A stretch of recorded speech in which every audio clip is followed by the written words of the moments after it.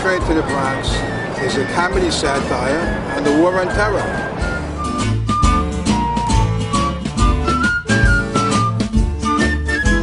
I told people we were going to write a comedy satire on the war on terror, and they said, "You're crazy, how could you make fun of something like that?" But I think people have had it. They've had it with Homeland Security, they've had it with waiting on useless lines, they've had it in having their hairspray taken away from them.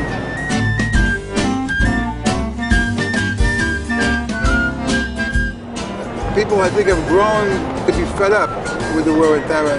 F-Train is going to be a good outlet for them.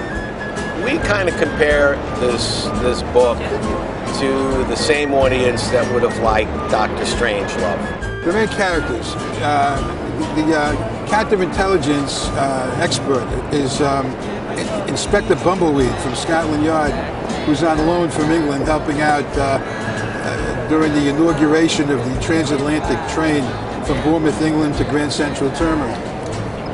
He's hot in pursuit of the terrorists, Kallil and the other three miscreants who messed up and by accident ignite half the load of explosives they have, and they don't accomplish their job.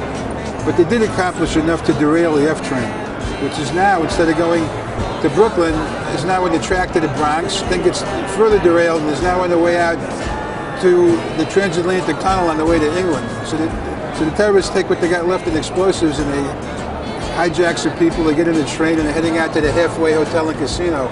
I always kind of liked the big melodramatic earthquake, towering inferno. So I always had a thing of doing a comedy about a tunnel being opened and that people are being chased. Ira and myself kind of got together and then we really kind of worked it around that idea and created the whole terrorist thing. F-Train moves, it rocks, it keeps moving, and it's like a roller coaster ride that's a laugh a minute. In between the serious drama, the action adventure terrorist story, you got some hysterical things happening.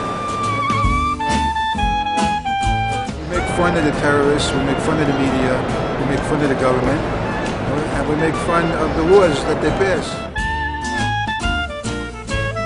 People will get it because I think it's time to kind of sit back and say the world's changed, we've changed, and we have to adapt to a different lifestyle.